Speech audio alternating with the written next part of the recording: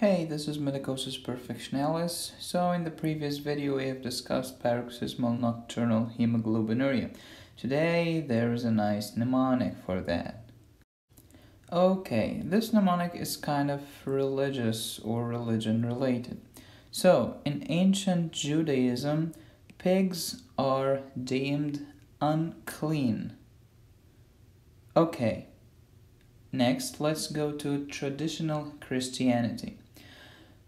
Young men who develop nocturnal emissions overnight should not go to church the next morning. Nocturnal emissions, don't go to church next day. Okay, let's go to the church. In the ancient Greek, the word for church is ecclesia. Ecclesia means a congregation or a church. And of course, you know that the church believes in the ancient 5 books of Moses known as the Torah in the Old Testament. What does this have to do with PNH? Let's see.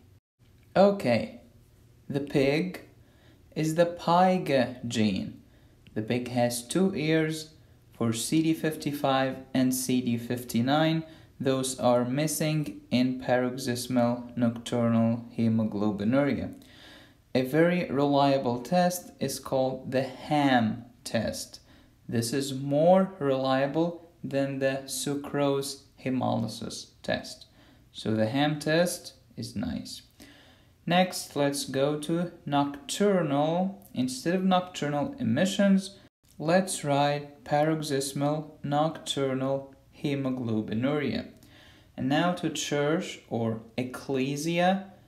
So we have ecclesiamab, and since the church believe in the 5 books of Moses, ecclesiamab is an antibody to C5 complement.